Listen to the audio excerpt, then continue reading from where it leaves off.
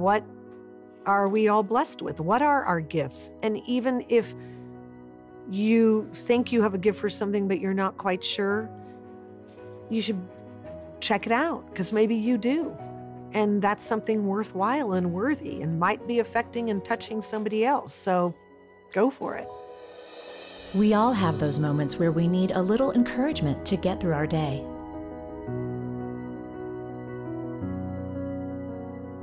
Someone to remind us that we are not alone. Find peace.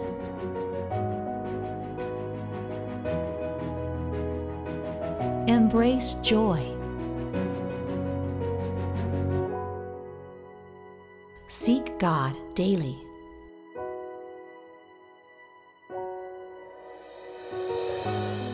Welcome to Jesus Calling Stories of Faith. Our guests are actor and producer Rita Wilson, and in a bonus interview, the queen of bluegrass music, Rhonda Vincent. First up, we talk with actor, producer, and singer-songwriter Rita Wilson. Rita has a long list of credits to her name, including many roles in television and film, and as the producer of such blockbuster films as My Big Fat Greek Wedding and Mamma Mia. Rita also shines as a singer-songwriter and has just released her 4th album called Halfway to Home. Rita tells us about growing up as a small-town kid in the bright lights of Hollywood and how it's never too late to chase a dream, plus how her faith has strengthened her all throughout her life. I'm Rita Wilson. I am a singer, a songwriter, an actor, and a producer. I was born and raised in Hollywood, California, and my dad was Bulgarian and my mom was Greek, and they met in New York and moved to California after they got married. I'm a first-generation American, and growing up in Hollywood, it was just like my little hometown, but I grew up with really solid family values because my parents were just extraordinary people. And so my dad converted to Greek Orthodoxy, and then Tom, who was baptized Catholic, converted to Greek Orthodoxy, and both of my kids are Greek Orthodox. For us, it was really kind of great going to church on Sundays. Easter is a huge holiday for us, Christmas as well, but Easter is really the big holiday in Greek Orthodoxy. But yes, I'm a firm believer in rituals and traditions, and we did all of that growing up. And I really have to thank my mom, but I also have to thank my dad for doing it too, because, you know, a lot of times you see the moms going and the dads are kind of like, yeah, I'll catch up with you next week. But my dad would come, and I feel very blessed by that. And he was very much embraced by the Greek community, had a bunch of friends at church and golfing buddies. And even though I grew up in this big town that is iconic and people come from all over the world to sort of visit, I just grew up like a normal kid. We rode our bikes and we climbed the hills and went to the movies, and except the movie theaters were on Hollywood Boulevard, or you would get ice cream and that was on Hollywood Boulevard. But my parents instilled in us really great family values, and my parents were married 59 years. And I think you can grow up in a big city, and it doesn't mean that you have to abandon who you are as a person and who you are by the nature of how you were raised. So I really have my parents to thank for that. And music was always playing in the background, whether it was in the car or on the radio at home, but it was AM radio, so it was just one station. But that one station played everything. It played country, it played pop, it played soul, R&B, rock, everything. So that's how I was exposed to all this great country music and all sorts of genres. And my mom was very funny because we'd be driving in the car and she would hear a song on the radio, and in her Greek accent, she would say, "That song going to be a hit." And she was always right.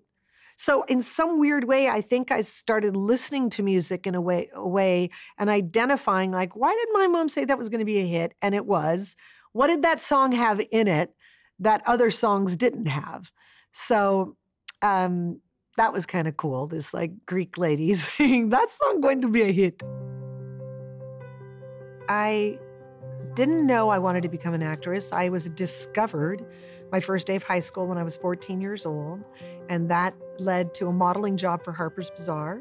And then that modeling job led to an agency, and then I got my Screen Actors Guild card by doing a part on the Brady Bunch.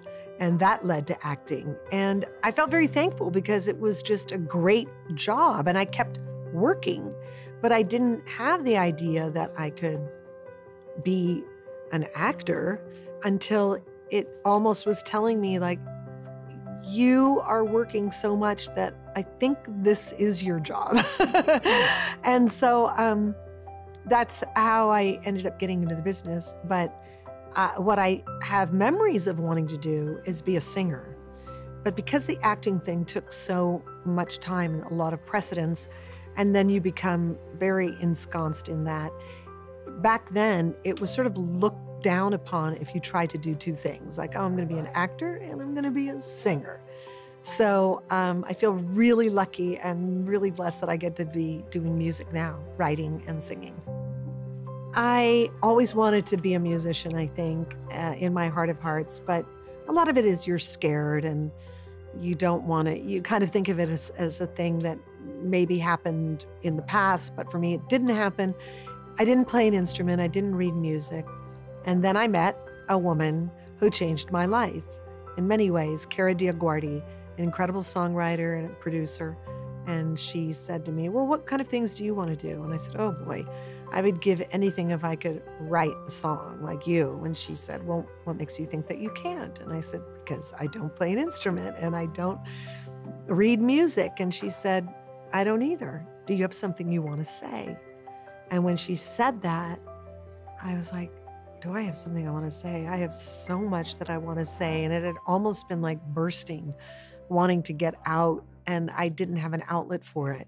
I feel acting in a way is like you have a character and you're playing somebody else, and then you do that performance and you go and it's out of your hands and other people, editors take care of it, and your performance is formed afterwards in a way. But writing music to me is a really intensely personal connection, and I am so thankful for it because when you're writing a song, you're really writing if it's not your own personal experience, it's an idea or a theme that you want to explore with your co-writers, for example, but it is still a personal story that you're telling. And I love that. And for me, music is, I've always been attracted to the story in songs. So that is what I'm always looking for. Like, is this a good story? Am I going to, be drawn in by what this song is? And even like growing up and hearing songs like Ode to Billy Joe, what was happening up on that bridge? Or She's Leaving Home by the Beatles. Why is she going with that man from the motor trade? Like, don't go. Stay. What about your parents? They're going to miss you. So it was always about the stories that engaged me. So I feel in a way like I'm a storyteller. So my new album is called Halfway to Home, and it's really based on sort of the feeling that I always have that we're kind of works in progress. We're not really finished, and we are constantly trying to be better. And just when you think you have something figured out, something comes from this side and says, oh, well, I'm going to give you this new challenge, and here's what you can do about that. So I feel that sometimes you're kind of one step forward, two steps back. But at the same time, I wouldn't have it any other way, because if we're lucky enough to be alive, we're lucky enough to be a work in progress. The song The Spark was written really about anybody who's in a long-term relationship. And you can define what long-term is for yourself, but I feel that when you get married, what's that thing that happens? You have like a connection with somebody. You have this electrical thing, and you have this chemistry, and you have a spark. And that's what lights the flame. And I think in any long-term relationship, you're going to have your ups and downs. And sometimes there's going to be big flames happening and it's all awesome. But sometimes those flames can like get a little dim and there's like little embers and you have to blow on them to get them going up again. But it's kind of about if you keep that little spark lit, there's always a way to bring back that fire. Throw Me a Party is the single off my album Halfway to Home. And it was inspired by the fact that 4 years ago, I was diagnosed with breast cancer, and I'm a survivor. And when you first hear those words, you have cancer, it's pretty terrifying. And I'm not alone in that. It was scary. And so before you really know that you're going to be okay and you're dealing with all the bad news, I said to my husband, look, if something happens and I should go before you, I want you to be very sad for a very long time. But I also want to have a big party. And I described everything that I wanted. I wanted a party and I wanted sparklers and I wanted food and I wanted my friends and I wanted everybody to sing and dance and tell stories and laugh. And thankfully, that's not going to happen for the long future. But I had the title, Throw Me a Party. And so I had a little writing camp with a bunch of songwriters, and Cara Diagordi was there.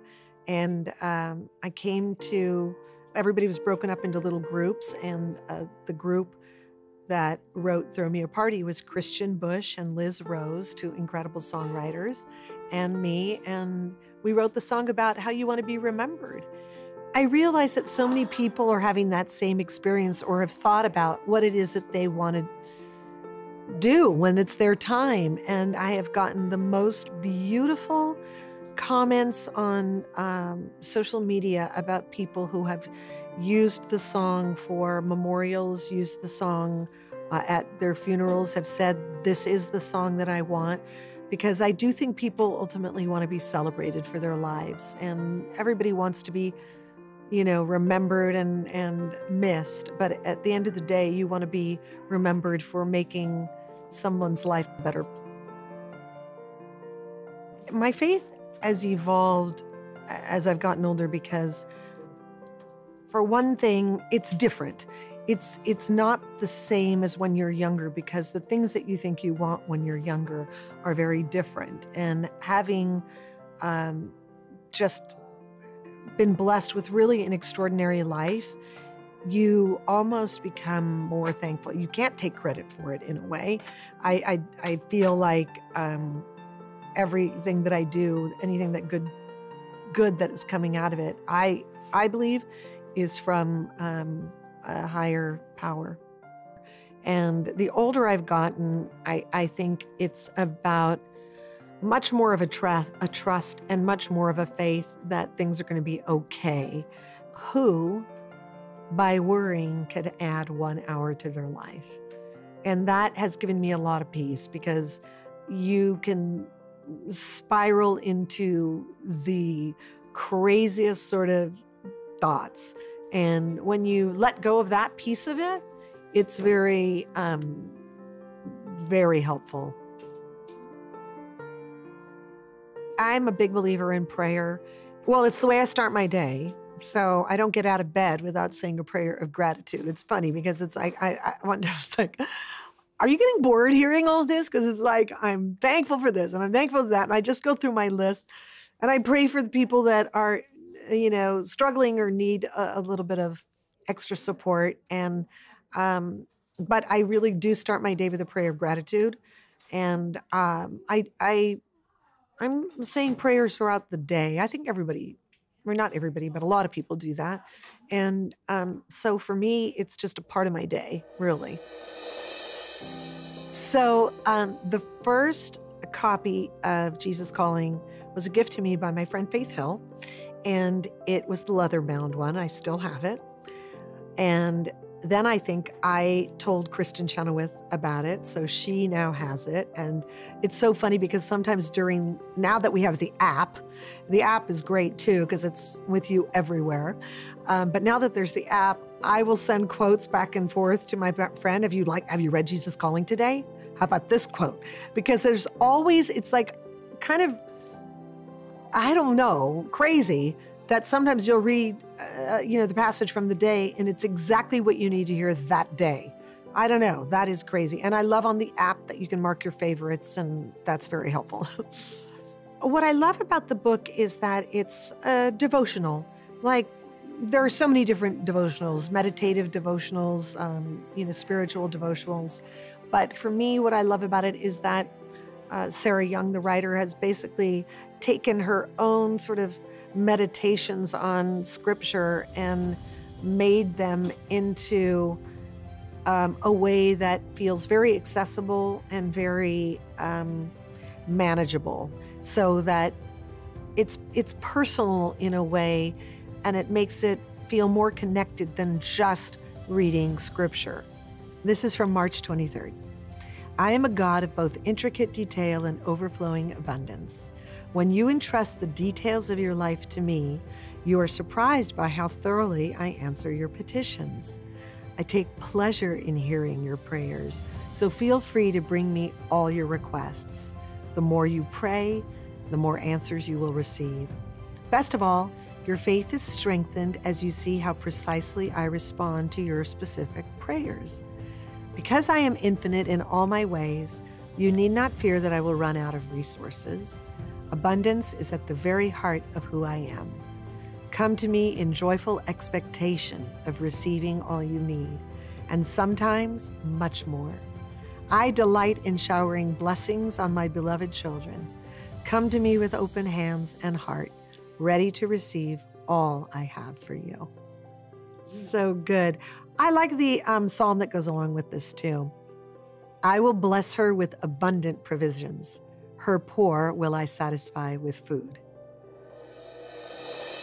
I think there's a myth that things just happen easily for you. Oh, if you want to do this, you make this happen. If you want that, that happens. But I think anybody who has worked really hard at something knows it takes a lot of effort, it takes a lot of vision, and it takes a lot of discipline and consistency, right? And for me, I think that's one of the things that is the most important, is not to give up, to believe that you can do something. I think if you're doing things for the right reasons, if they're really truthfully things that you want to do, it's slightly easier to make it happen. And I do believe that you can set goals and make them happen. But before you do that, you have to know what it is that you want. Earlier, I talked a little bit about everybody sort of having a gift.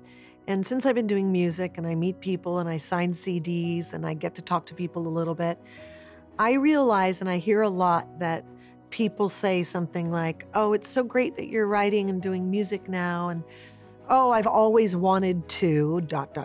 And they always have a thing or a dream that they always wanted to do. And I always say, it's not too late to do that dream. And you don't know where that will lead you. Like, even if it's something like taking a painting class or drawing or sewing or cooking or whatever it is, drama, comedy, there's always a place that you can find to start pursuing that creatively. And I think that that is a really important thing that people know, that they're never just stuck. It's never too late to follow your dreams. And a really, really good friend of mine had this amazing quote when I started writing music. And I said, what makes me think that I can be writing music now? He's a very successful singer-songwriter. You've been doing it all your life. And he said, because creativity is time independent. And I was like, okay, yes, there are no rules. Do what you love. You can find Rita's album, Halfway to Home, at your favorite music retailer or streaming provider. We'll be right back with our next guest, bluegrass sensation, singer Rhonda Vincent, after this brief message about the Jesus Calling weekly prayer call.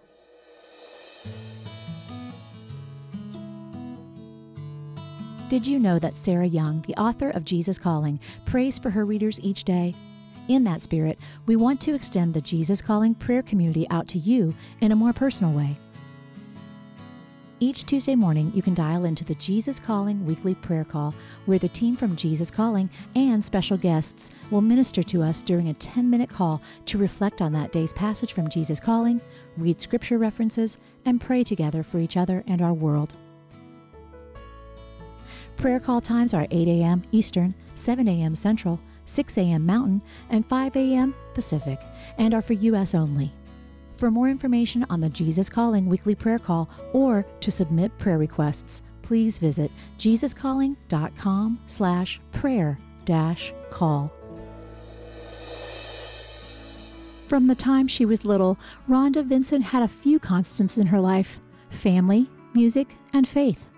Today, the talented bluegrass singer, songwriter, and musician tells us about growing up in her very musical family, along with some of the blessings and miracles God's given her along the way. Well, I'm Rhonda Vincent, and I'm from Green Top, Missouri, and I have the blessing of singing and playing the music I love: bluegrass music, country, and gospel music, and traveling all over the world. Green Top, you might say, where is Green Top, Missouri? It's at the very top of Missouri, in the heart of America. There isn't any interstate or mall within at least 100 miles of there. And Kirksville, where I live now, that was the city where they had a prototype for the super Walmart that was open 24 hours, because they figured if it could make it in Kirksville, Missouri, it would work anywhere. Music is traced back 5 generations in the Vincent family, and I started singing when I was 3. Made our first recording. The first documentation was when I was 5 years old, and even now my daughter's carrying on the tradition. So this is 6 generations now. On my 6th birthday, my dad got a snare drum, a stand, and a set of brushes, and I became the drummer for the Sally Mountain Show, which was made up of my grandpa Bill, Uncle Pearl, Aunt Catherine, cousins Joe and Ricky, Mom and Dad at my grandparents' house, which was just one house away. There was a music party there every night. And people say, "Oh, you're exaggerating." No, they loved music so much that friends came over every night. So it was just a constant life of music, whether it was after school, just Dad and I, or Grandpa and I, or a music party every night. A very, very concentrated life of music. The reason, I think, now that I look back, they had this love for the music. But when I was 2, my father had a car wreck, broke his neck, not expected to live. They let him actually lay in the hospital. They didn't even clean him up for a week. He laid in glass. And, just from the wreck, they basically laid him there because, this was, 1964. They took a piece out of his hip, fused his neck together. We saw an x-ray at one time, and it looked like they had bread wrappers. I mean, to the day he died, 2 places on his neck looked like they had just taken a bread wrapper tie that was holding his necks together. But they fused it together. He said, "Lord, if you'll just give me one good leg, I'll drag the other one." And do you know that's exactly what happened? He ended up walking with a cane, and the toe of his right boot, he would drag his right leg, and it was always completely worn out. But, his faith is what brought him through that, so he couldn't run after us. So he kept us within arm's length, and that's why I think he picked me up from school, playing, have dinner, friends came over. He always knew where we were, and he couldn't run after us. So I think that's when music became an even more of a larger focus for him. We were always in church. We lived like a block away from the church. My great-grandmother, Ethel Suter, she always had her Bible. She was marked up, it was frayed, she read her Bible every day. So when you come in and you see that, was a wonderful influence. And, always, I guess, keeping you on the right path, but also teaching you and always seeing that. And I have seen so many blessings, miracles that God has given us. For example, 2005, I had a life-threatening illness. We were on tour, and every hospital I would go to, when they don't know you, they think you're just trying to get pain pills or something. I was in a tremendous amount of pain. I finally, from Denver to Nashville to, Ohio, all through 5 different hospitals, I finally said, "Take me home." I had E. coli, which had destroyed 7 inches of my large intestine that had to be removed by surgery. When I came home, God brought me through all of that. I really sincerely thought I was going to die. The pain was so intense. On that last trip home, we were many hours away from home.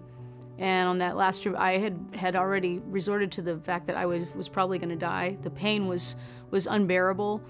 And I got out of the hospital. Not only did God bring me through that, but when I got out of the hospital in Kirksville, Missouri, Dolly Parton was standing in my living room.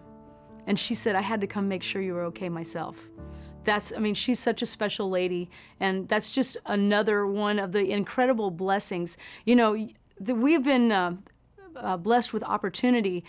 I could not even dream. I would never think, number one, that I would get to meet Dolly Parton, let alone to come home from the hospital. And there she is. I was just moved to tears that she would take the time to travel 500 plus miles from Nashville to Kirksville, Missouri. She even went by the Green Top, Missouri sign and got a picture. We were driving up to see my dad because he didn't make it down there.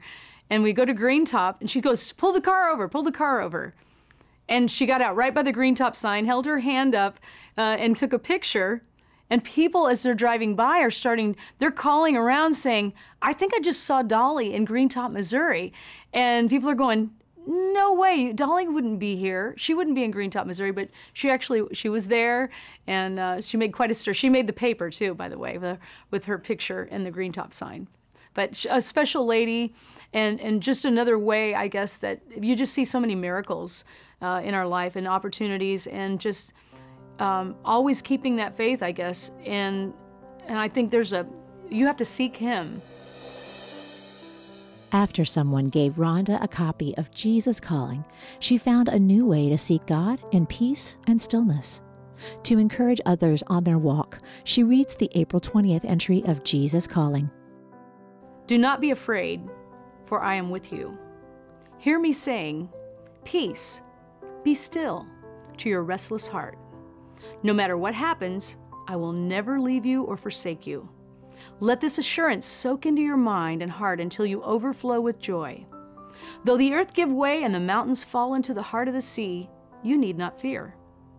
The media relentlessly proclaim bad news for breakfast, lunch, and dinner. A steady diet of their fare will sicken you. Instead of focusing on fickle, ever-changing news broadcasts, tune in to the living Word, the one who is always the same. Let Scripture saturate your mind and heart, and you will walk steadily along the path of life. Even though you don't know what will happen tomorrow, you can be absolutely sure of your ultimate destination. I hold you by your right hand, and afterward, I will take you into glory. I am so thankful that I do have that faith, and I have God. I have the Bible to guide us and as a roadmap of life. Well, it's a new project. It was filmed and recorded live at the Ryman Auditorium, live at the Ryman with Bluegrass Legends. I've never done a project like this or to this degree. Just so many elements of this project. But it was with Bluegrass Legends, people that are dear friends that I grew up listening to, who are they are pioneers in bluegrass music. So to have them come and get to share an evening with them at the Ryman, that was special within itself. And so we decided to film and record it, and it's just everything that I had hoped it to be. I get to sing with the Osborne Brothers.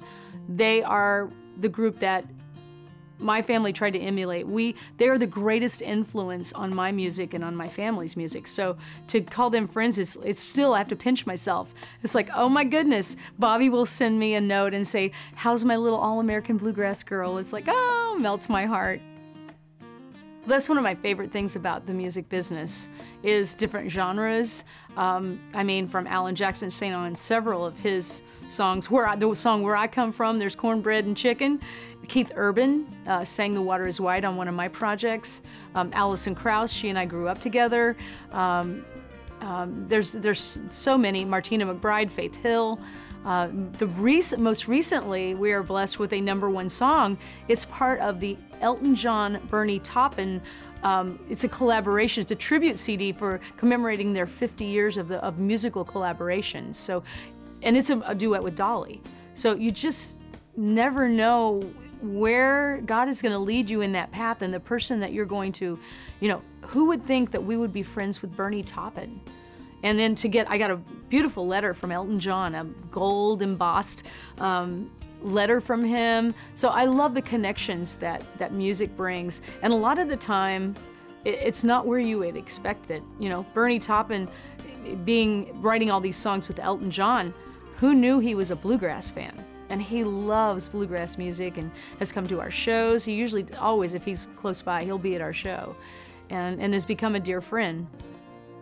We meet everyone after every show, so it's like an experience. Like, you hear the show, we get to talk to you afterwards. Many are friends, they stay in touch. Now with social media, we stay in touch well beyond the show.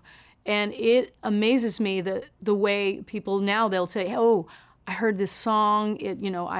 We have a song called His Promised Land, and that I wrote. It's an a cappella gospel song. And so many times they say, we were playing this as my father passed. We were playing this song. I'm just a kid from Green Top, Missouri. I'm just out here playing music that I like. I did not realize the responsibility. There becomes a responsibility, an expectation to make sure, number one, that you are representing yourself. That are we, how does God perceive me? Am I perceiving this in a good way? Would he be proud of me for doing this? And knowing that the songs that you're doing are influencing people. Like, to have this guy say, I literally had the gun to my head, and your song came on, and I put the gun down.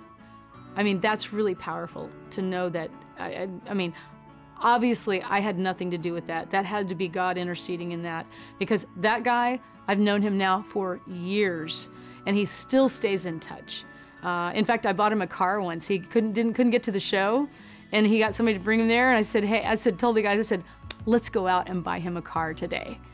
And so when he came to the show, I brought him on stage and presented him with a new car, or a used car. But I love that we are so blessed that we get to share that blessing with so many, whether it's in a song or whatever, in whatever respect it is.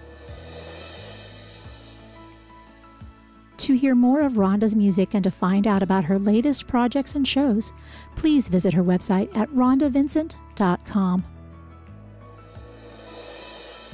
Next time on Jesus Calling Stories of Faith, we'll feature a special story about The Next Door, a nonprofit organization dedicated to serving women in crisis and equipping them for lives of wholeness and hope. We'll talk to some of the women who have come through their program and how growing their faith has factored into their recovery and reentry into a life after incarceration. So coming through The Next Door, I learned a lot of ways to cope and handle situations. At first, when my brother passed, I almost immediately went right back to drinking and drugging, because that's the only thing that made me feel no feelings. But once I walked through the process of The Next Door and I was able to process his death a little more day by day, and to gain a relationship with God and understand why God does things, even though they may hurt us, he does things for the greater.